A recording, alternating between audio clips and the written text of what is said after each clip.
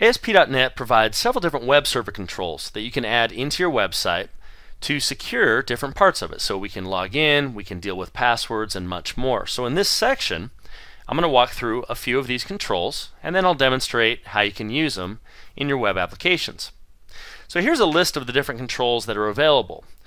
Logging users in and out. Typically we have to drag on labels, text boxes, a button, and that type of thing to get the user credentials. And then we'd have to write code to call into the membership provider, hit that ASP.NET DB database, and all of that. Well, if you use the login control, it does all that for you. You can literally drag it on, gives you username and password functionality, and when you hit enter, it automatically has the code built in to hit the database and check to see if that user has entered a correct username or password. Login View provides a customized way to template a control and provide different views of data if a user's logged in or logged out. Password recovery is pretty obvious. That one is a very simple control to use. You can simply hook it up and make it so if the user's password is encrypted or stored in clear text in the database, then you can recover it and email it to them. Login status is a very simple control. It just shows either the login link or the logout link based on the status of the current user. Login name will actually show the user's name. And then at some point you might need to register users, and that would be the case typically on internet sites where before a user can log in, of course, they have to register. I've done that a couple times throughout this module actually. So we'll look at the Create User Wizard tool and control. And then finally, if you need to change your password, there's even a control for that. So you can see all the major stuff is already covered. Literally, you can drag these controls on to your web forms and you can get going, and then you can change the appropriate properties. So let me just take a really quick look and walk you through what these look like. So the login control looks just like a standard web server control. You can see we have ASP login, we give it an ID, and we have run at server. Now aside from those standard kind of staple attributes or properties that you'll add, you'll notice we've also added in this example create user URL. That way if they go to the login screen but they haven't registered yet, you can give them the URL and it'll automatically display it for you. You can also go in and give the text for that URL if you'd like, and that's the create user text. So we're going to say in this case create a user account. So very, very simple, and you can even customize some different templates for this. Now the Create User Wizard control is the registration control. So this automatically will capture things like the username they want, their email address, and their password.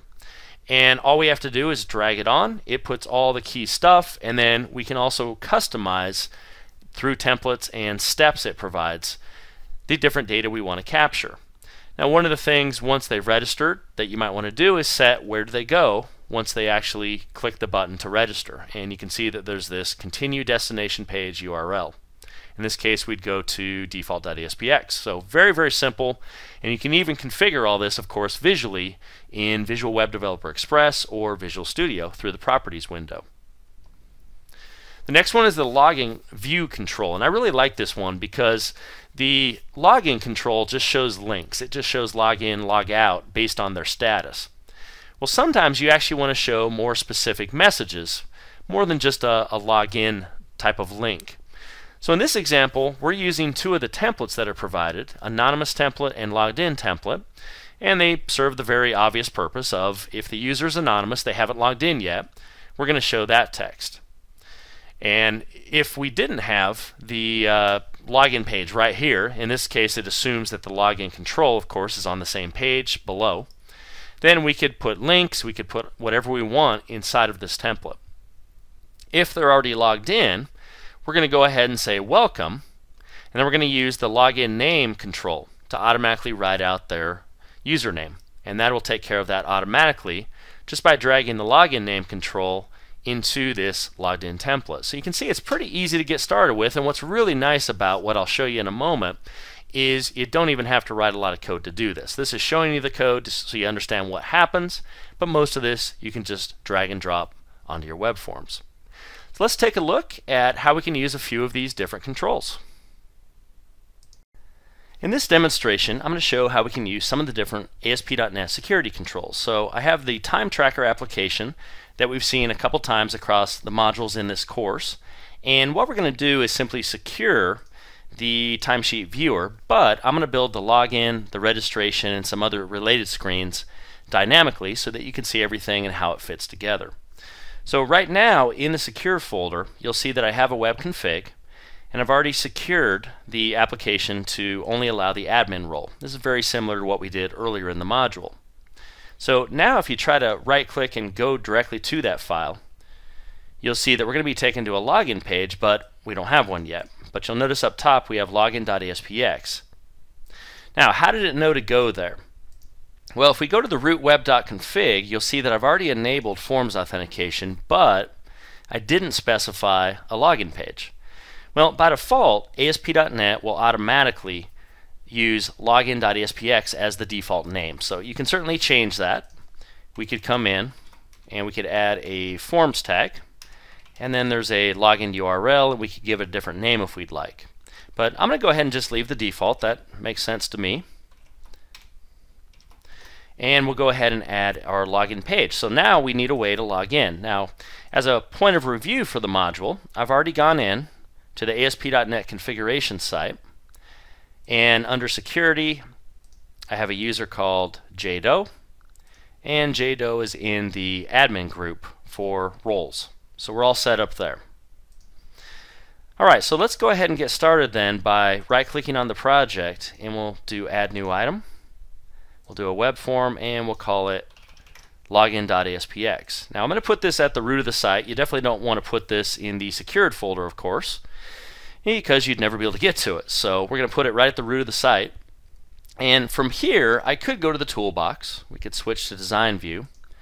And I could start dragging on my text boxes and buttons and all that stuff, but obviously the reason for this demonstration is to show some of the security controls. So you'll see that in the toolbox we have a login section, and that login section defines the different controls that we can use. So we're going to go ahead and drag a login control, and then I'm going to click on auto format, and there's some built-in templates, and of course with CSS and different colors and things, you can certainly customize this even more, but these are some defaults for you. And we'll hit OK. Now from here, I'm ready to go. This control literally knows how to call into the app data folder and get to the ASP.NET DB file, which is our SQL Express database. So I'm ready to go. However, if they come to this screen first, if they tried to go directly to the secure file, they're now going to be taken to this screen. But if they haven't registered, we probably need a registration screen. So we need to be able to link from here to a registration screen. So let's go ahead and add that screen first. We'll do Add New Item, and I'll just call this registration.aspx. And in here, we're going to go back into Design View. We'll go to the toolbox, and now I'm going to drag on a Create User Wizard control. Now, this actually uses a control that's built into ASP.NET called the Wizard control. It allows multiple step processes to be defined. So if you want to break a large form into pieces, you could use the Wizard control. Well, this is based on that. And you'll see that I can actually come in and do multiple steps. So right now we only have 2 steps, and we're going to go with the defaults for this demonstration, but I could certainly go in and we can add and remove different wizard steps just by clicking on the different button here. And that would allow me to actually capture additional information if I want more than just username, password, email, and some security info. And I can break it up into multiple screens, which is pretty nice. So we're going to go to Auto Format. We'll select the same color scheme as I already did for the login control. But we do need to define, once they filled this in and they hit Create User, as shown by the steps, what will happen next is they'll go to the complete screen. And then there'll be a button they can click to get out of that. Well, how do we set that? Where do they go once they click it? Well, if we go to the properties, we can scroll on down into our C's area. Let me make this just a little bit wider. And you'll see that we have a continue destination page. Now from here, I'm going to assume that once they've logged in through this registration screen, which will happen by default, that they want to go directly to the time tracker, or at least try to. Now if they can't make it, they'll be redirected back to the login. So you could certainly change this up a little bit, but we're going to go ahead and click on Secure, click on Timesheet Viewer, and hit OK. Now when they hit the Continue button after filling out this information, they'll automatically be taken to this Timesheet Viewer screen. And again, you might not want to do that. It depends on your application. Okay, so we'll save that and close it. We're done with the registration screen. You can see how easy that is. And if we go to the source, you'll see that it actually has two wizard steps here. So we have a create user wizard step and a complete wizard step, and then we can actually go in and make custom wizard steps if we'd like. And we have some custom styles based on that general yellowish type theme that I picked. Okay, so on the login screen, we need to build a link to the registration screen because obviously if they haven't registered and they want to, as long as they're in the admin role, then they'd be able to get in. If not, they won't. So the easy way to do that is we'll come to the properties, and we can actually go in and say what is the page they would go to for the create user text. And so you can see create user text and create user URL, which is by user text we mean the registration screen. So create user URL would be our registration ASPX, and I'm just going to say register. You'll notice that automatically puts the link. Now we certainly could have done that on our own, above or below this control, but that sure makes it easy to work with, and it does it automatically for us. That's just built into the control. Now likewise, this control is just consists of different tags, and you can see what we just did is added as a property. Okay, so at this point, now we have a login screen. So if we try to go to Timesheet Viewer directly, let's view it in the browser, we're now taken to the login screen, and let's go ahead and see what we have at this point. So we're going to do JDoe and the password I entered.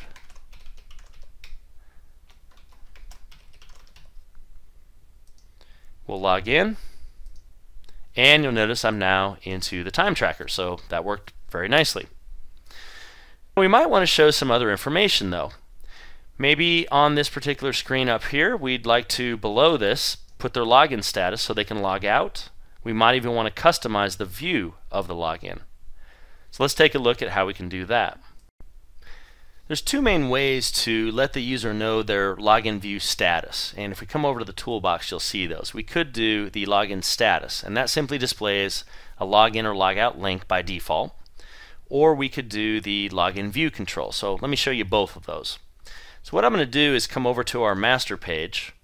We'll switch over to design view, and right up here in the header I'm going to drag on a login status control. Now this particular control has our login logged out views, and what it's going to do is if you're logged in it'll say log out. If you're logged out, it'll say log in, as you see right here. So if we run this as is, let's go to our home page. You'll see it. I'm already logged in actually. So we'll log out and we'll log back in. It takes me to the login page. So a very, very simple control to use. Now if you want more control over what displays, then you can actually use templates that are provided by the login view control. So the login status just shows the links by default. The login view provides an anonymous template and a logged in template that allow you to customize what's shown in those two different modes. So we can drag that on, and what this allows you to do is use these two templates that you see here. So we have both of those that are available, and you can simply drag and drop into here, or you can come into the source, and since those aren't in there yet, let's just go ahead and add them to show that. And we can do our anonymous template, and we can do our logged in template, and it makes it very easy to now add different things into these templates. So I could say please log in, and we could just put some basic HTML in here if we'd like, and I'll say login, and then in the logged in template we could say welcome user. Let's just do that for now. Let's see if we can get this working first. So I'm going to run off to default ASPX.